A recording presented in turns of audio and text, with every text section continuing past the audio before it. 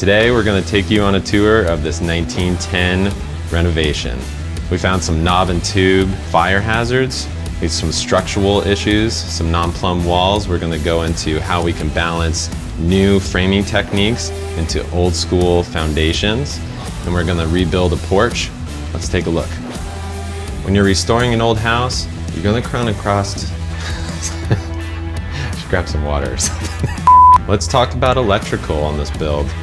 This house has knob and tooth wiring. It's going to be a red flag when it comes to up-to-date codes and making your house a safe area to live in. This is going to have knob and tooth and aluminum wire. That's not going to be up to code these days. For this build, we blew out the walls to give easy access for our electrician to put new wiring in. If you're in an instance where you have plaster walls or you're thinking about fishing some wire through, a good electrician can do it. It's going to take a lot of extra time. Make sure that you do the cost and benefits of keeping the walls together or blowing the walls out. Old school way that houses were built was they would just notch, right? So we have a little notch, just my finger right here is going in about 3/4 of an inch.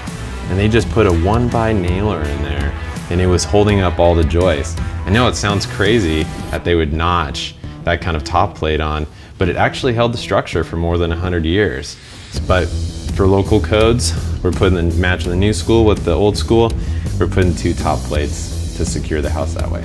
These old houses are super interesting, and the sheathing of this house, the exterior was actually structural, right? It was holding together the house.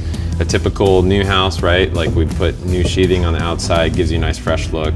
We decided to do that for this build, but this was the sheathing that we took off. It was the siding and the sheathing, right? So in my opinion, I think it's just a easier way to just put new sheathing in, gives you a nice clean look. You can set your windows, nailing fins, all lay out great, but definitely interesting. Let's take a look at something else. I just want to point this out real quick, is this header is made out of the old wood of the house. So a couple of things that was worked out really well for us on this build is we've actually had the framers be the demo team as well. On these old homes, there's going to be a lot of great wood that you can reutilize in the house. So we've reutilized a lot of this wood. This stuff is going to be better quality. It's going to have less knots in it than modern day wood, southern yellow pines or Douglas fir, whatever you're using for your build. But when you separate it and you have a demo team come in, they could rip out everything, right, and just throw it in the dumpster. We've separated the good wood and the bad wood, right? So we are able to reutilize this wood and this header, and then also back to the wall. This wall threw us for a loop.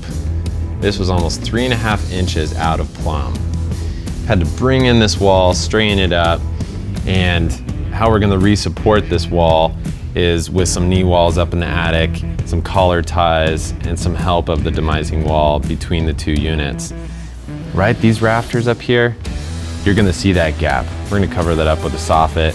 It's gonna make for a nice, awesome finish, and it's gonna be a nice structural sound house after we're done. You're gonna have settling in an old house. How we fixed that problem and how we addressed it was starting with the new firewall that we're going to put in between the 2 units. This is going to be number 1 in these old builds, is really starting from the middle of the house and working outwards. We built our stairs, we considered our firewall, putting some drywall in there. We actually made a space for 5/8 drywall in here as well. So just to slip behind on those stair stringers, and as well on all the interior walls below me, we made room for drywall to go behind to make sure this is one solid piece. This is key to this renovation. This house had knob and tooth electrical. This is going to be, I just, damn it. What is this? What did I say that was? We're going to talk about some of the ways that they used to frame. They made them when they were better, right? They made them when they were better? They used to make them sturdier. They didn't make them like they used to. Yeah. Why do you say that?